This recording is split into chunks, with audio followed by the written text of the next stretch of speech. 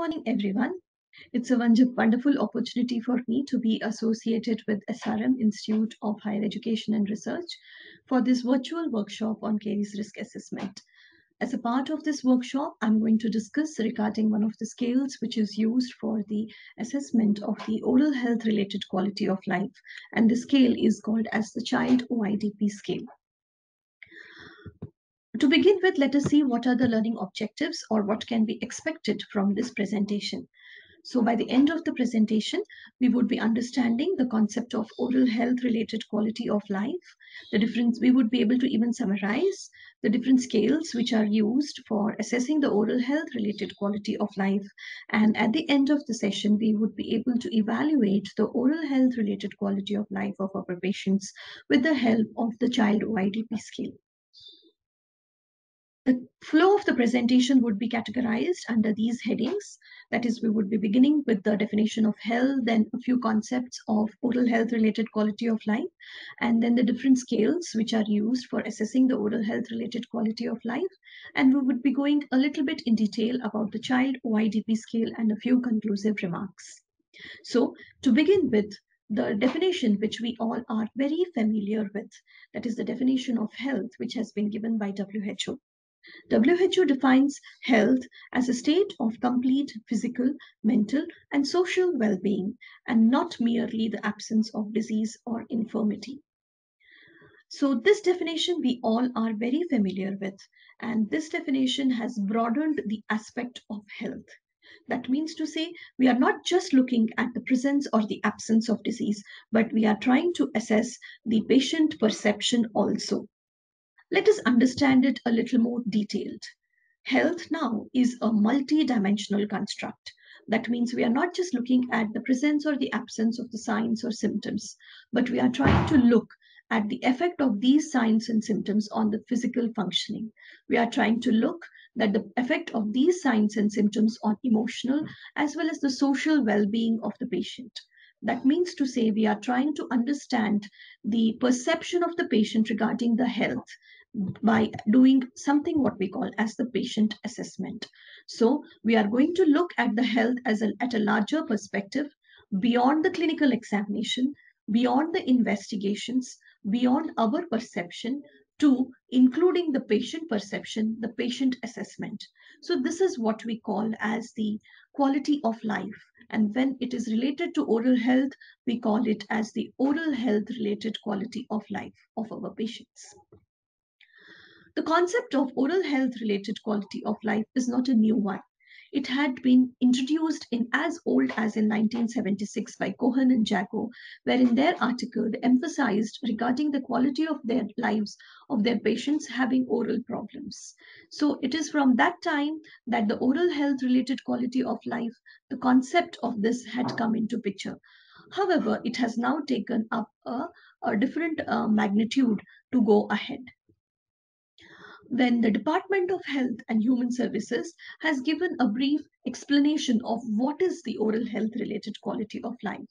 They say that oral health related quality of life reflects the people's comfort while they're eating, while they're sleeping, engaging in social interactions, their self-esteem, their satisfaction with respect to their oral health. That means it is not only that the patient is suffering from a particular disease, rather than that, it is the effect of that disease on his day-to-day activities or on his daily performances. That is what we are trying to assess through the oral health related quality of life.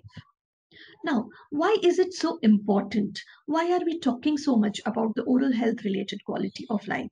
As clinicians, we should only be bothered about managing the disease, treating the disease. But why are we bothered about the oral health related quality of life? It is because it has been explained very nicely in this article, that is The Face of the Child, wherein they have emphasized the impact of oral health on overall health and the well-being of the patient, as well as on the quality of life. It may be the number of hours the child has been missed from the school due to dental problems, the diet that is getting modified of the child due to the dental problems. So these are all the factors which are having the effect on the quality of life of the child. So it's not only on the a perspective of the patient, but this concept of oral health related quality of life is also finding its place in the research activities also. It has shown that the study of diverse population, including patient with we are trying to study the patients with cancer, we are trying to study the toddlers with early childhood caries, or with patients with craniofacial anomalies. So it's going to bring in a larger dimension to the researchers as well. Hence, now we understand the importance of understanding the oral health related quality of life. There are various scales by which we can assess the oral health related quality of life. A few of them have been mentioned here, that is Child Perception Questionnaire, the Early Childhood Oral Health Impact Score, Pediatric Oral Health Related Quality of Life, Child Oral Impacts on Daily Performances, that is the Child OIDP Scale, then the Child Oral Health Impact Profile. These are a few to mention. Let us see a brief details about these scales. The Child Perception Questionnaire. This was one of the oldest introduced concept wherein they tried to assess the quality of life of the children suffering from dental diseases. Since it was the initially developed, it requires a lot of refinement to be used in the present context, and it includes the questionnaires of two age groups. And this was not clear whether their two age groups, the questionnaire has to be taken in the form of a longitudinal study or they can be used individually. That is why this scale is not being very commonly used now. Then there is another scale, that is the Early Childhood Oral Health Impact Scale. Now, this scale is going to assess the early childhood age group, that is less than 5 years of age group. But the problem with these type of scales is there is a lot of proxy reporting. That means the scale is usually answered or is based on the findings which are by the parents, that they are reporting the findings of their children.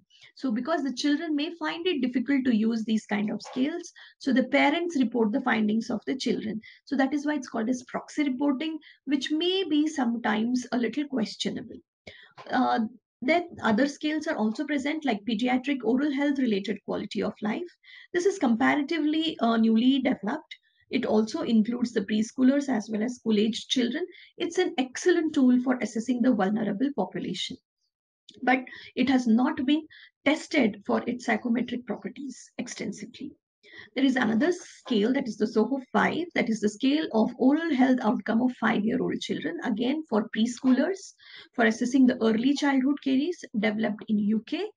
But again, this has not been tested extensively for its psychometric properties, that is the validity and reliability of the scale is still questionable. Then the Child Oral Health Impact on Daily Performances, that is the Child OIDP scale.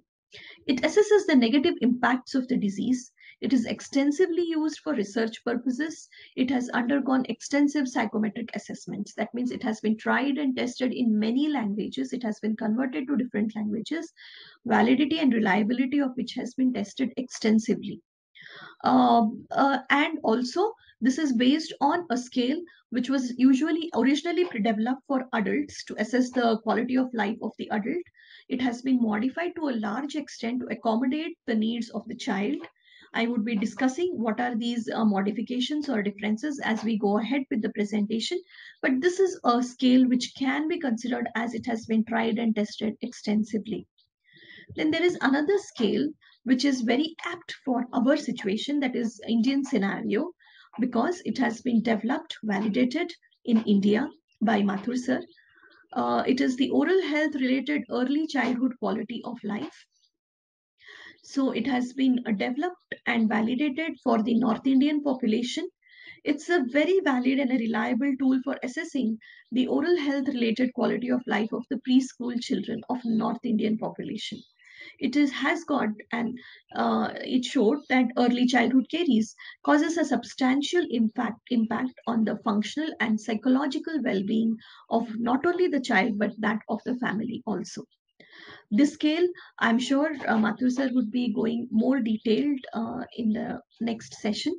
However, in the present clinical scenario, this particular scale suits the best for the Indian population. So now let us go back and discuss a little bit regarding the child oral health related quality of life assessment using the child OIDP scale. So now, as I said previously, this scale was modified to be used on among children. It was originally developed for adult to assess the physical, psychological, social activities which are getting compromised due to the poor oral health. So this was developed by Gerupong in 2004, and it has got different components. It has got a questionnaire which focuses, which brings the concept of the oral health and the oral cavity to the child as the child is answering these questions. Then there is a part one which has assesses the oral impacts on 8 daily performances. So we'll be starting with assessing these impacts of the oral health on 8 daily performances.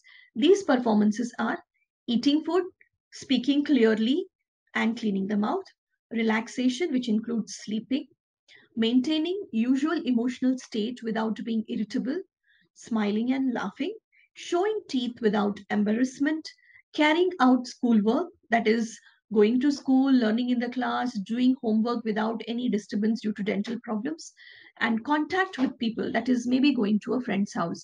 So, these are certain daily performances or daily activities that we perform. And how is our oral health having an impact on these daily performances is what they are going to assess in the part one of this particular scale. As I said initially, there has been certain modifications done in the scale to accommodate the needs of the child, as the child will have to answer the scale. So they brought in the concept of the pictorial representation, as we can see in these pictures. The image is shows the eating. How is the impact of the oral health on one of the daily performance, that is the eating our food, such as say ice cream. So does it have a positive performance, or is the child having any discomfort while doing this activity? So some similar kind of pictures has been brought up in the scale, so as to make it easier for the child to understand and interpret and answer the rest questions. So that is all a part of part one, wherein we are trying to assess the impact of the oral health on the daily performance. Once that is evaluated, then we will be going to the part two of the scale, which includes calculation of the frequency score. So for each daily performance, we would be calculating the frequency score. Let's take, for example, eating. What is the effect of the oral health on the eating practices? Like this has been given on a Likert scale 3 from 1 to 3. Original scale had Likert scale 5, but it has been reduced for child from 1 to 3 as there was a lot of bias because of the close responses which were seen. So the scale of 3 is 1 is being the effect on the daily performance is being present once or twice a month, or it is present score 2 when it is given it says that it is present 3 or more times a month or once or twice a week. And if a score of 3 is given, that means to say that the effect of the oral disease is having an impact on the daily performance for 3 or more times a week. Similarly, we will calculate the severity score also on a 3-point Likert scale. That is, the 1 is little effect, 2 is moderate effect, and 3 is severe effect. So first we would understand that oral health is affecting which part of the daily performance, and then in the part 2 we will try to assess how is the frequency of that particular impact and how is the severity of that particular impact. Then how are we going to calculate our scores? So each performance score will be calculated by multiplying the frequency score with that of the severity score, and the OIDP score will be given in the form of a percentage, which is calculated by sum of the 8 performance scores, which we obtained from the above formula, by divided by 72 into 100. So this is going to give us the percentage of the child OIDP score. How the larger the percentage, the more is the impact of the oral disease on the daily activities. The lesser the percentage, the less is the impact. So What are the conclusions is that we can draw from the scale is that it focuses on the provision of health services to the patients as perceived by them, that is based on their requirements. So it is going to have a provision for dental care to children should address not just the clinical needs, but for the to give attention to their social dental needs, taking into consideration their perceptions in the terms of impact on the oral conditions on their daily life. It is also will help us to involve the patient in the treatment planning. The patient or the parent will be aware of the need of that particular treatment. So if we assess this quality of life, then we will be able to give the patient the treatment that the parent child requires, or which is going to improve his or her quality of life. It's also going to help us in making the patient have a positive attitude towards the dental treatment in future. So these are the certain conclusive outcome remarks of the performing this particular OIDP scale to assess the oral health related quality of life. So with that, I conclude my session.